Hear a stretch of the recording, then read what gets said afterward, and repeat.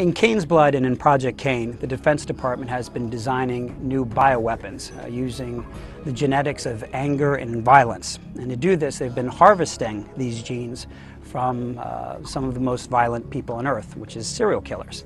Now, the doctor in charge of this program wants the best of the best. So he has taken the extra step of actually cloning some of the world's most infamous serial killers, both living and dead.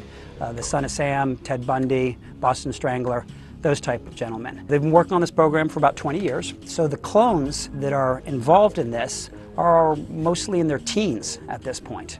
Some of them have been raised normally by normal households, normal people, normal conditions, and some have been raised in environments that duplicate or are even worse than the environments that the original serial killers were raised in. The story starts when the doctor in charge of the program releases the bad ones. The shortest version of why there are two books is I'm a high school teacher, and I teach at an all-boys high school, English, and one day the students got on the subject of serial killers, which is something an all-boys school will do at times. I got thinking right then that I'm like, hey, teens are a lot more interested in serial killers than I thought they might be. And I'd written a story many, many years before that I sort of dusted off and I retold as a book for teens about these clone serial killers. And I sent it to my agents to be, and they're like, cool story, what about an adult version of this? Which was a good idea. It allowed me to explore different themes and different ideas, follow different characters. That became Cain's Blood. And as soon as I turned that in, like the very next day, they're like, hey, cool, would you be interested in doing a teen version based on this Jeffrey Jacobson character, who is the 16-year-old clone of Jeffrey Dahmer, because he's a really interesting character. We'd like more on him.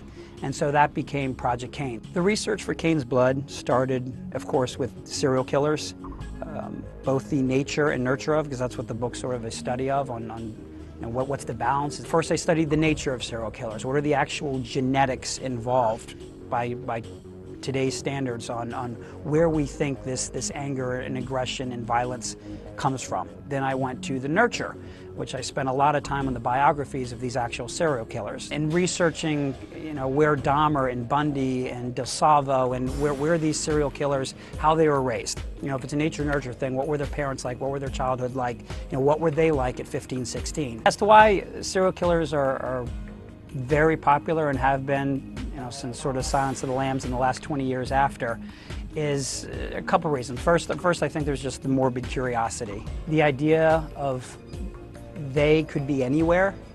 The estimates are between 2 and 4% of human beings are sociopaths, and not a joke. While many of them may end up in Washington or on Wall Street, a lot of them are in our places of employment or in our neighborhood, and that kind of thing. So I think that's sort of an interest there. It's tough to see these guys coming.